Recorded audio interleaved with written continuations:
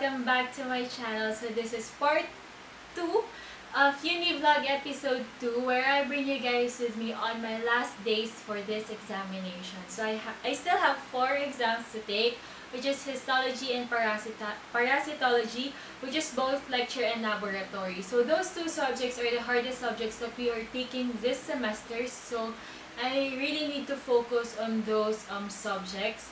And also, na-release na yung score ko sa CPH lecture, and I'm really happy kasi pasok yung grade, pasok yung score ko dun sa hinihiling kong score kay Lord. So, as in, pasok siya doon. So, I'm really thankful.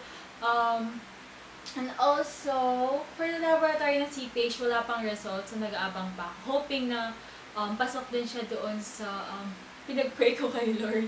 But yeah, today is Wednesday and I'm about to study for histology, lecture, and laboratory. So, ang para, baka tomorrow night ko na siya aralin. So, I'll give at least a day for each. So, tomorrow, histo yata yung ititake ko. Thursday and Friday, para. Or babalik na rin ko, para, and then histo. But, depende pa kung anong feel kong unahin.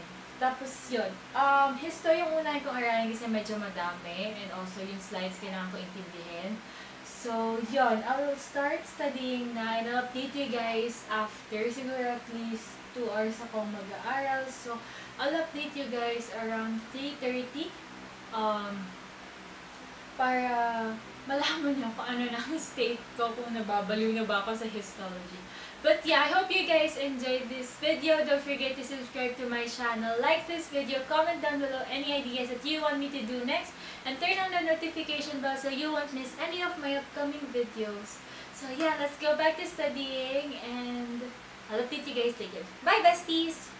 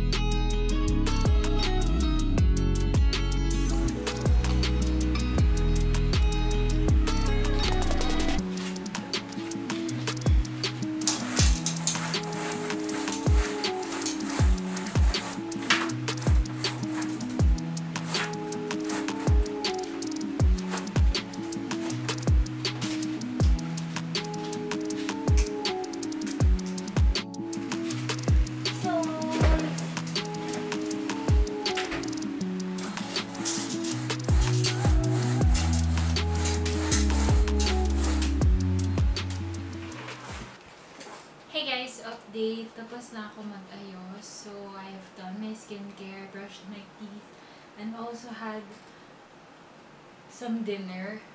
It's currently 8:33 in the evening and I'm about to study parasitology. So, I've decided to stop studying histology muna and focus on para so that I can take it earlier or in the morning. So, yung para-leg and para-lab, so that in the afternoon, I have a lot of time allotted for histology.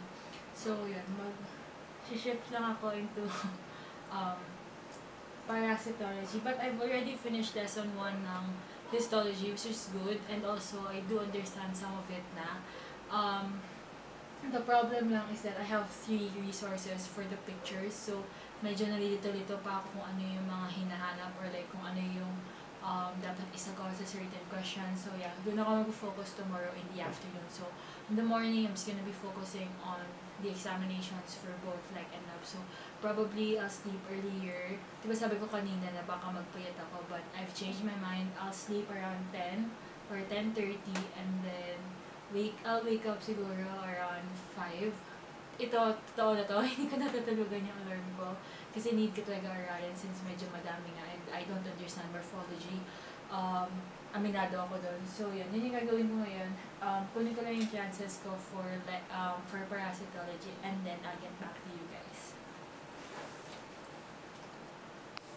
Okay, so here is the compilation of my parasitology notes. As you can see, chances lang yan nandito. I also have here a chance given by my friend. So, yan. 23 pages to. And then, ito, I'm not sure kung ilang pages yun nandito sa printed ko. But yeah, I'm gonna be removing first histology. And then, I'll be on time-lapse na after this one so that I can focus and study parasites. Oh my god. Matapos ng tissue, parasites naman. Yes! So yeah, tomorrow probably will be a hell day for me. Tomorrow and also on Friday. So yeah, para pagdating Saturday, I can rest na. So yun. I'll get back to you guys after I study. Siguro kapag naka-3 parasite na ako. So,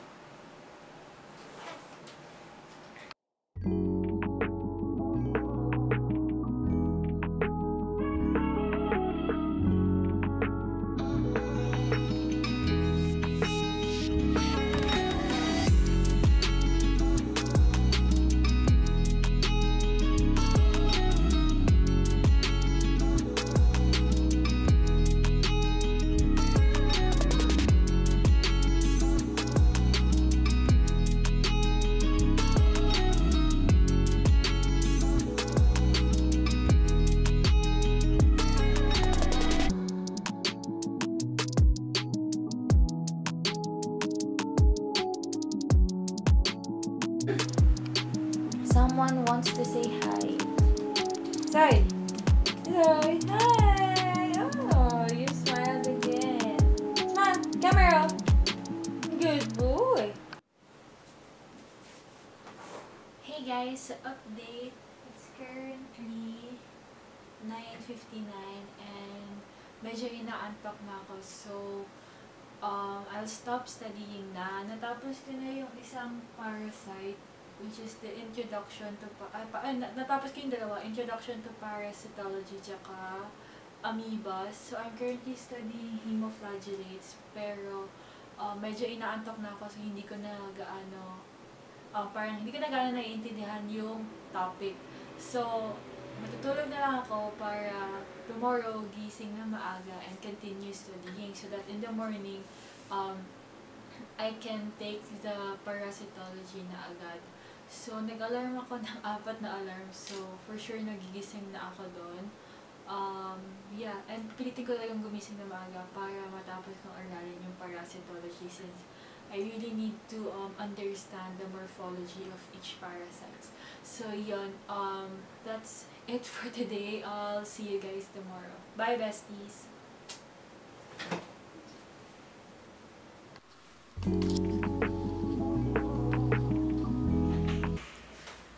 Hey guys, good morning. So it's currently 6:38 and I'm about to start studying for parasitology. So I woke up around 5:55 and then I had my coffee already. So I'm gonna continue studying where I stopped. So medyo gets ko naman yung hemoflagellates. So magpo-focus lang ako siguro sa miscellaneous protozoa tsaka sa ano isa? Special protozoa yan. I'm not sure. Ay! Miscellaneous protozoa tsaka nematodes pala. Doon sa dalawa lang ako nahirapan. And then the rest is medyo okay naman na ako doon. So yeah. I'm gonna study. I'll be on time-lapse again. But yeah. Ngayon na din ako magte-take ng parasitology leg and lab. So 100 items yung leg for 2 hours. So, medyo kaya ko nang tapusin yun. Or like, kaya kong hindi madaliin. And then, 50 items for 1 hour naman yung laboratory. Which is good. Kasi, nagbigay sila dati ng exercise. Parang 25 minutes. Ay, hindi. 25 minutes. 25 questions for 25 minutes yata. Parang practice na din. So, yun. Yung time na nakuha ko doon is like around 20 minutes. So, may 5 minutes pa ako to recheck everything. Pero I'm not sure kung open lahat ng question dito or one by one siyang ipapakita sa amin and then you cannot go back anymore. So, yeah. I'll update you guys later after I study. Probably after I eat my breakfast siguro. Mama wants to say hi. Hachi! Hachi ko!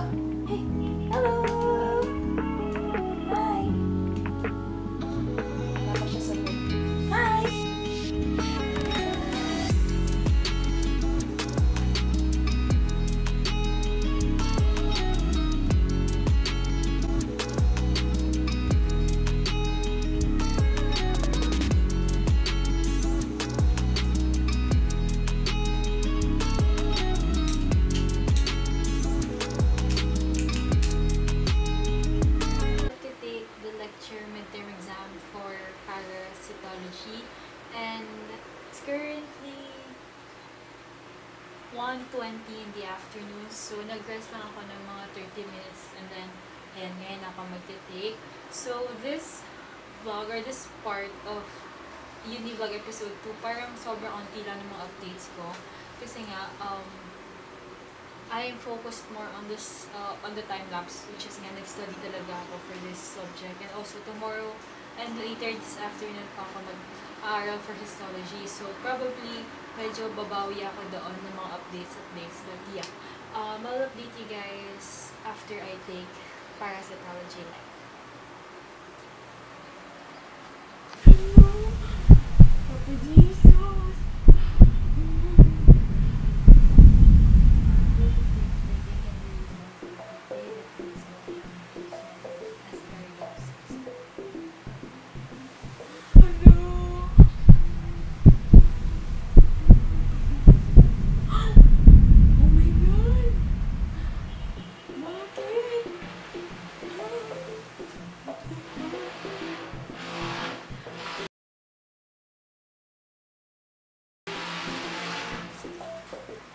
Hey guys, I'm currently using my phone to film kasi yung camera ko nag-charge. But yeah, I'm currently studying para lab. So it's currently 4:54 in the afternoon. I took an hour rest kasi napagod ako dun sa 100 questions. Sobrang overwhelming. But yeah, pumasa naman ako sa awa ng Diyos. And as you can see, it's a previous reaction ko nga. Nagulat ako na ganun yung score ko kasi nga hindi ko din naman na-expect. But yeah, currently studying, so I'll show you guys. Then, currently studying. So, yung paralab ko, I wasn't able to print some chances kasi almost the same lang naman sila.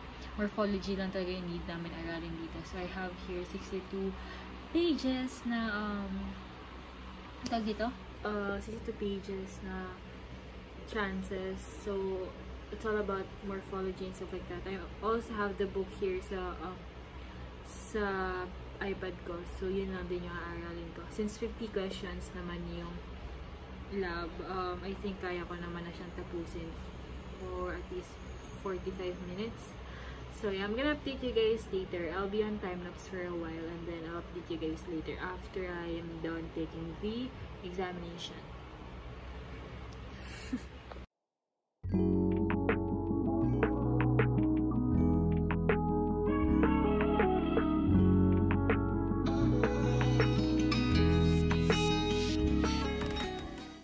Hey guys, updates. Currently 6:06 in the evening and I am about to take the para lab. So, inabot ako ng 6 PM because inaral ko talaga ng gusto. Kasi kinakabahan talaga ako mag-take. So, yan. So, I'll be taking para lab, hoping for the best results. So, 1 hour yung time limit and 50 questions. So, I'll be allotting 2 minutes per question siguro. Depende kung gaano kahirap yung question. But yeah, I'll be taking the lab exam already and I'll get back to you guys once I'm done. Probably I'll film another reaction for my scores. But yeah, yun, kinakabahan talaga ako. Also, sa histo, ako lalong kinakabahan. So, I'm gonna update you guys later. Bye!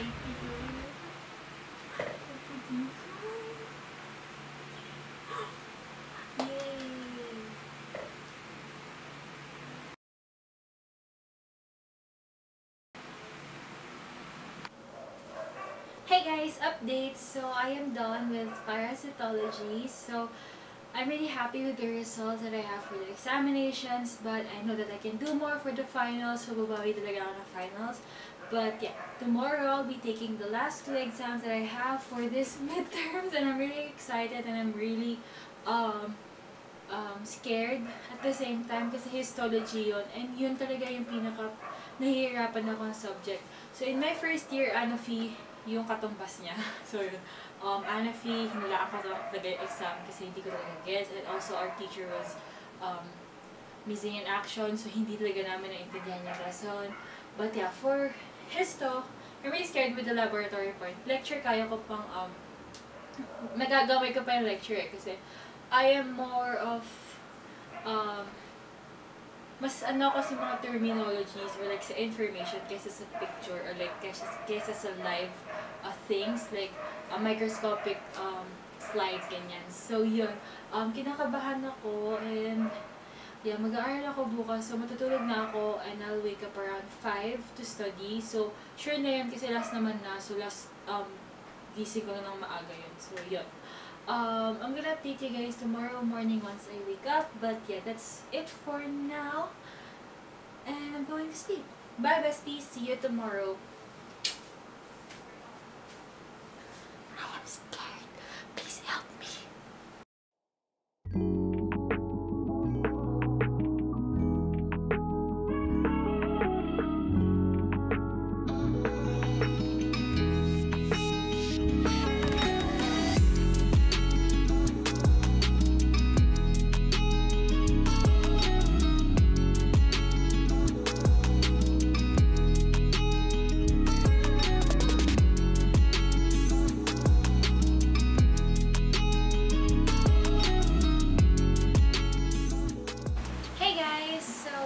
It's currently 11:02 a.m. and I am still studying Histolect. So I've asked my batchmates regarding the exam. It is really hard now. So I am really nervous taking histology, but I have high hopes na makapasa ako, or like I am above 60% sa lec and then sa lab, basta hindi lang bababa ng 10. Yun yung goal ko sa lab. But yeah, I'm really scared when it comes to the laboratory part. Lecture part, kaya ko pa siya i-grasp and the ideas are much more understandable. But when it comes to laboratory, it's more of photos kasi. So ang hirap kapag ang hirap kapag ang napunta sa'yo is malabong picture and hindi talaga maganda yung pagkakaturo ng pointer. So, yun yung mga kinatatakot ko. And yeah, I'm still studying. So, nasa lesson 2 pa lang ako ng lecture. So, the reason why is because sinabay ko na yung laboratory part. Sabi kasi sa amin ni Doc na we need to, in order for us to understand the features of a microscopic slide, we need to understand it by incorporating the lecture and laboratory part. So I am trying, and right now I am really understanding the lessons, and I am sad na ngayon ko nang ginawa yung ganito. But yeah, I am enjoying naman studying, pero ayun nga, nakakapagod lang talaga. So probably around 3:30 to 4 p.m. pa ako mag-take, so I'm gonna update you guys later. But for now, I'll be on time-lapse again to study for Histo. Last exam, but this is the hardest class. Save the best for last na sabi niya. Yep. Sorry then if I don't have enough updates sa part 2. The reason is because I'm really scared for these two subjects, para and Histo. So yun talaga yung pinaka-weakest subject ko this semester. So hindi talaga ako gaano nakakapag-film kapag ito talaga yung topic. But yeah, I'll get back to you guys once I am done with... Okay, so kinausap ako ng dad ko. Nalimutan ko yung sinasabi ko. Ano ba yung sinasabi ko? Oh yeah, I'm gonna update you guys later kapag natapos ko yung probably adipose or bones, kung ano dun yung, kung matatapos ko hanggang 12, yung tatlong lesson na yun. So, epithelial I am done, and then connective I'm almost done. So, adipose and also bones na yung una ko. Ay, bones. Or cartilage. Kasi si Doc, inuna sa amin yung cartilage. Ay, sorry. Cartilage. And mas maintindihan mo daw yung bones kapag cartilage na. So, depende pa kung ano yung una ko. So, yun. That's it for now. I'm gonna update you guys later. Probably after I take my dinner. I take my lunch. So, hindi na kayo naman nakakapag-film ng mga pinagkakain ko ngayon. But yeah, I have a lot of food. Pakita ko sa inyo yung story na room ko ngayon. Sobrang messy. But ayusin ko to after the exam. Because I don't really have the time to fix everything.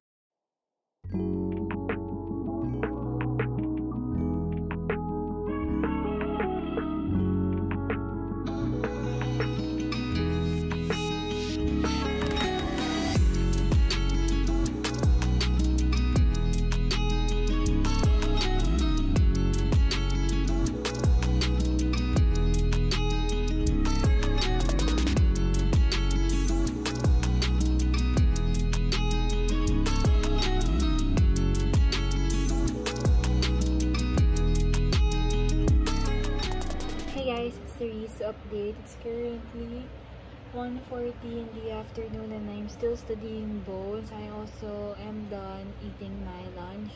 So I still have 5 lessons to understand and study. But as of now, I am almost done with lecture part of bones. So mag-laboratory na rin ako ng bones later. But yeah, and then after that, I'll be taking the lecture na. So para at least mabawasan na ng load.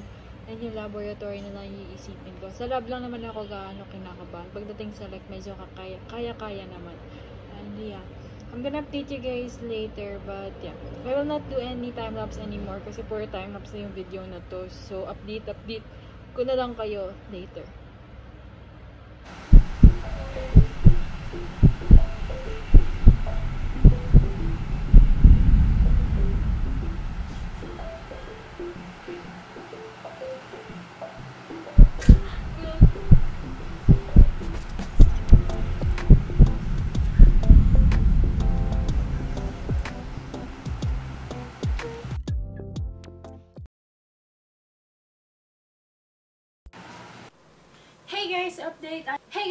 Update, I am done with my midterm examination and I'm really happy with the results that I actually had. Ang pinaka-nahirapan talaga ako is histology, so okay lang yan kasi mahirap talaga ang histo. But yeah, this is where part 2 of Univlog episode 2 will end. I hope you guys enjoyed this video. Don't forget to subscribe to my channel, like this video, comment down below any ideas that you want me to do next, and turn on the notification bell so you won't miss any of my upcoming videos. So yeah, I hope you guys will have a nice day. Stay safe, besties. Bye!